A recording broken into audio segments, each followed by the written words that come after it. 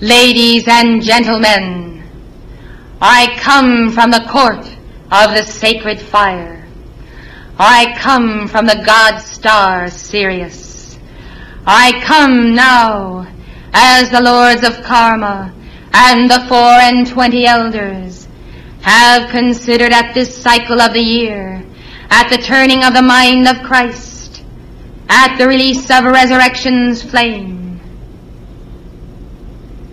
at the equinox, so as they have considered the destiny of a planet and a solar system. And to my right stands the keeper of the scrolls, marking the lines and the notations that have been given unto me as a report from the 24 elders. I address you as keepers of the flame, as sons and daughters of light. I address you as life streams who have accepted the responsibility for the salvation of a planet. I address you in the conformity of your souls, expecting that you shall receive my report and give answer with the responsibility that is due the Christ self within you. Therefore, let the word go forth, and let it be known this day that the response of souls of light upon Terra is gratifying indeed to the lords of karma and to the 24 elders.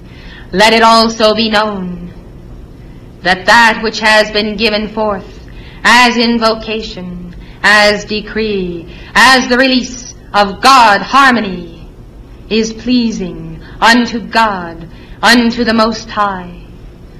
And your offerings by the purity of your devotion have reached new heights, and therefore the response comes forth from cosmic councils. And now we give advice to souls of light, giving their all. First of all, the present momentum of invocation must certainly be kept at its level or increased. And therefore, those of you who have been instrumental in raising the vibrations of a planet by your calls and your service must keep on keeping on. For cosmic councils and dispensations of light that are forthcoming are actions that have been taken because of the momentum you have sustained. Therefore, to perpetuate the energies of the sacred fire that we desire to crystallize on Earth and throughout the solar system, we must know that those who are serving will continue at that level of service unto the hour of the ascension. And for some of you, therefore, because of service and because hierarchy is depending on that service, there has been given forth the dispensation of the extension of your lifespan, that you might continue in embodiment to serve the great law of life. Therefore I say, be grateful to be here where you can continue to make the calls. And I say then, plan on fulfilling that plan in longevity, in fruitfulness, and in life, bearing life. If this be sustained, then the next requirement of the law is the melting by a fervent love of your heart's devotion of all division and separation of the body of light upon earth. We are determined, as the Lord Christ has spoken this day, so we are determined. And when I say we, I express the will of the chain of hierarchy all the way back to the great central sun.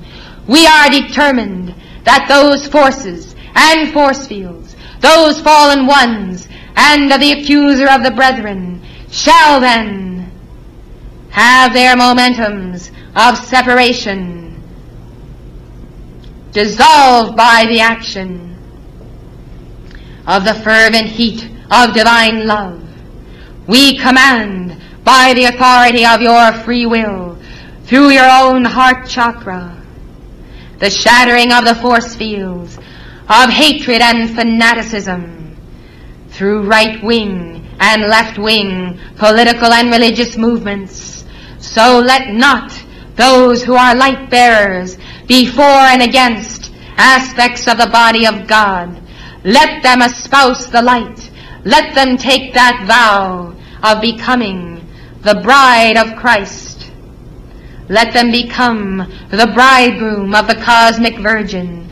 Let each one then seal the union of energies and of love with God on high, that no erg of energy be spent in opposition to any part of the body of God. In order to accomplish this, you must be aware that evil is impersonal, that evil is an action of darkness, of misqualified energy that seeks to be made personal through the manifestation through the pure sons and daughters of God. Therefore recognize that it is not the people, but the forces that manipulate them that cause the energy veil to coalesce and to become personified. Let us then strip from all mankind the personification of evil, and let it come about by a rallying of the action of light within your hearts, by your free will, fiats of light, challenging all those dark ones who seek to become the personification of evil through the children of God. Therefore I say, look through the soul that is transparent. Look through the four lower bodies. Look beyond into the face of the Christ. And let there be no condemnation, but only the exaltation of light, light, light. And by that exaltation, let the natural disintegration of evil manifest wherever error appears. The key to the victory of the planet, then, is the dissolving of human hatred.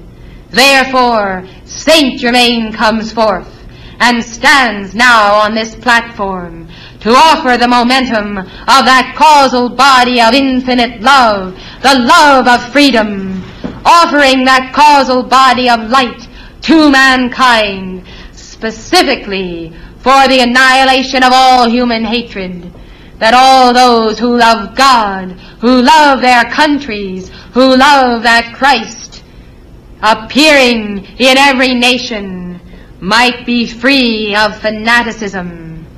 Therefore, by the action of Saint Germain, by the action of his causal body, let the assassins and the would-be assassins be bound. Let the fanaticism of those groups that act independently of their governments to bring about what they consider justice be bound. Let them be stripped of those entities and those demons of fanaticism by the power of Saint Germain. As you make those calls, then, you will see how Saint Germain will come forth for the dissolving of those differences, that all mankind might enter into the flame of the one and recognize the banner of union and the banner of Micah, angel of unity. Thank you, blessed ones, for your tribute to the hierarch, the great God of freedom. Won't you please be seated?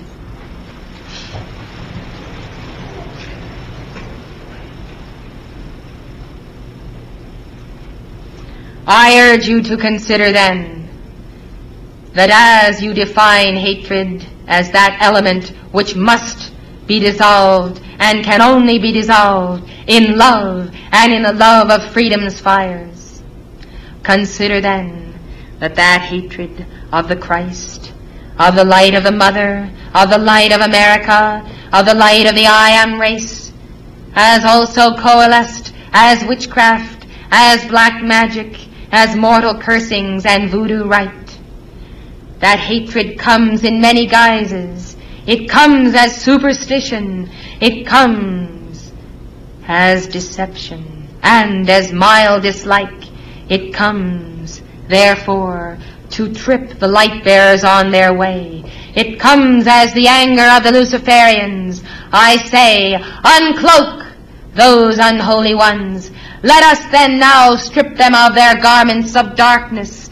Let them stand before you naked, so that you may behold how they have fooled the very ones who are destined, in the name of Saint Germain, in the name of the great I Am, to carry that light of freedom throughout the earth.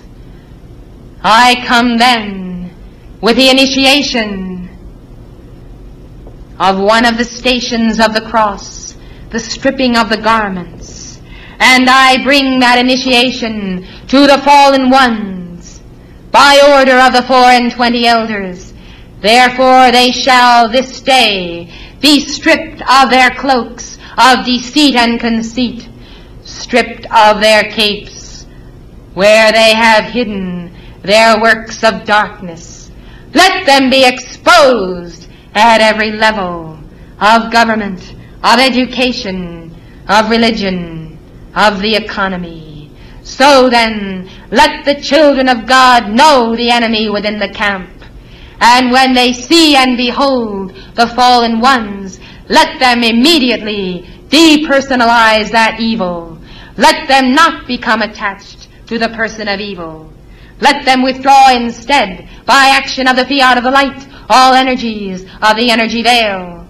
Let them see then how, by that magnitude of scientific prayer and invocation, those evil ones will be demagnetized, de-energized, how they will shrivel up into nothingness, and how they will gather the tatters of all that remains of a selfhood that is a not selfhood round about them. See then that you puncture the balloon of pride rather than sitting in the seat of the scornful. Understand then that the only way this planet will ever be rid of the momentum of evil or the personifiers of evil is for the light bearers to nevermore be fooled by that action, by that total deception of the personification of evil. They have no power. I come to proclaim before you, by the action of my crown of light, by the edict of the 24 elders, that they are stripped this day of that momentum which they have used as the rattling of sabers to scare mankind and the children of God. I say, be not afraid. Do not be intimidated, for they have not the power of Almighty God within them. Therefore I say, challenge the accuser of the brethren wherever he is found. Whatever the mask, challenge him. For the accuser of the brethren, as the arch deceiver of mankind, is the one who has made the personification of the energy veil popular among the fallen angels. Blaze forth the light of the Christ. Blaze forth the light of the Christ. Blaze forth the light of the Christ. Now then, let all who call themselves students of the I Am, students of the ascended masters, disciples of Christ, mystics of the ages, come into that one fold where there is that one shepherd. For hierarchy requires a great disk of light composed of souls here below, merging in a single force field to receive the full gathered momentum of the great central sun magnet that shall surely appear as a sign in the heavens, as the great disk of the sun of Helios and Vesta, that shall surely appear in the time that is marked. in the time that is designated. So it will come when that energy of separation has been dissolved. It will come, for it is necessary that you receive that light, that momentum, which even in this hour, with all the light that is given, cannot be given simply because of the remaining substance of hatred, of accusation, that these holy ones, these who have professed the love of Saint Germain, have allowed to separate them from the unity of the Christ light. Were we to release this light at this time, there would ensue cataclysm and the failing of men's hearts for fear. And therefore we will not.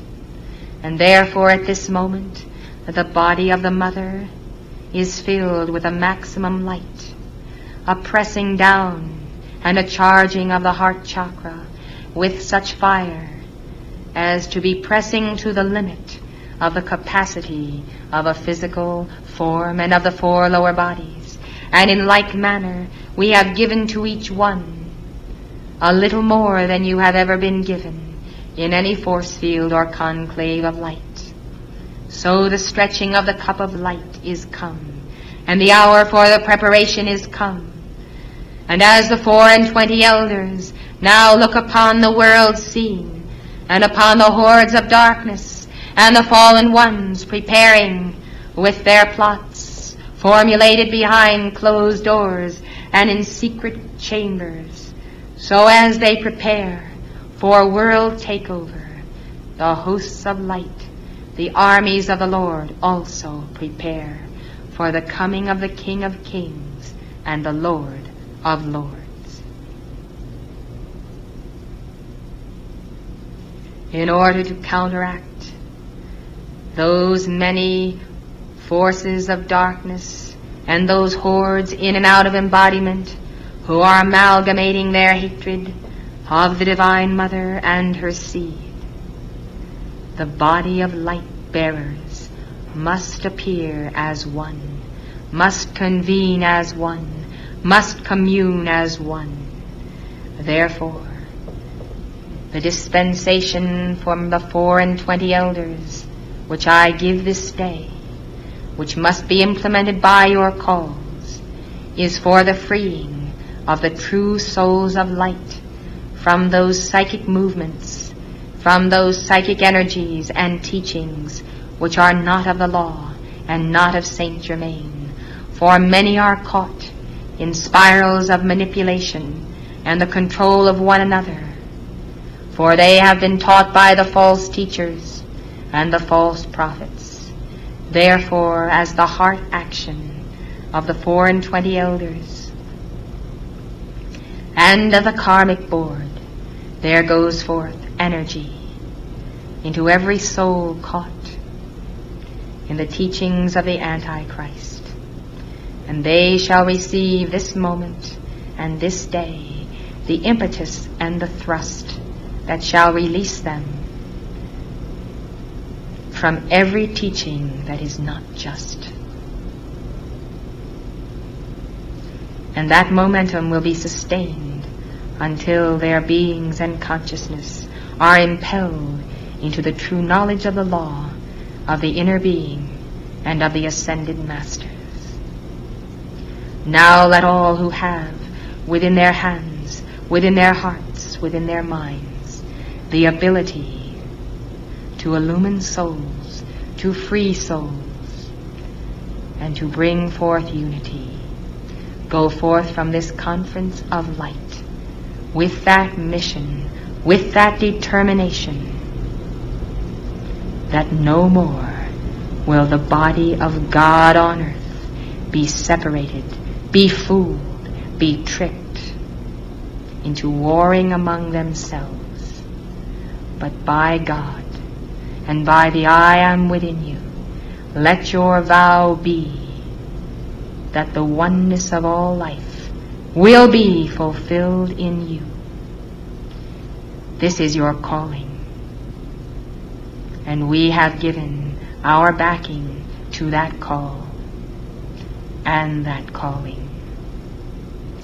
Each moment that you take a step in the undoing of hatred and misunderstanding and separation, there will stand beside you an angel from the court of the sacred fire, an emissary of the 24 elders, to reinforce your word with that certain energy that contains my fiat and the dispensation of light, as well as that which is required to dissolve spirals of hatred and the curses of the wicked within their consciousness.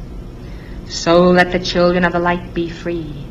Let them no more be used to work a work against the law of the Lord whom they serve.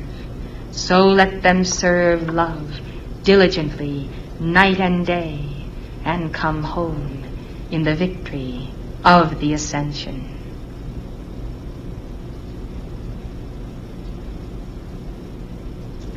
This night, ere this conference is drawn to a close by Sanat Kumara and Lady Master Venus, the 24 elders will receive from you, as you will, letters written in your own hand, requesting dispensations and opportunities to remove all forces and force fields that contribute to the tearing down of the image of the Cosmic Virgin. So as you take your leave of this meeting, won't you take your repast and then commune with God, your I Am Presence, and ask to be shown what you should ask, what you should write, and then take your pen in hand and address your letter to your God self, to me, and to the 24 elders. Your letters will be answered at midnight this time, and you will have in you that which is required, and those dispensations which are granted in answer to your requests. So let it be. I am the Goddess of Liberty, and I welcome you one and all to Shasta 1975, to the mountain and to the brotherhood there, for we have many words to give you, many spirals of light, and a special consecration for all who come physically to that place, to consecrate in your physical forms and to concentrate there energies which you will need to carry through a cycle of freedom and victory for this, our country, this country that is yours, that is mine, and that belongs to all mankind. I am the Goddess of Liberty. I raise my torch, and I welcome all, the tired and the poor, the huddled masses yearning to breathe free. I welcome all to the heart of America and to the heart of the Mother. I welcome all to the teachings of the Ascended Masters. Send these, the homeless, tempest-tossed, to me. I lift my lamp beside the golden door.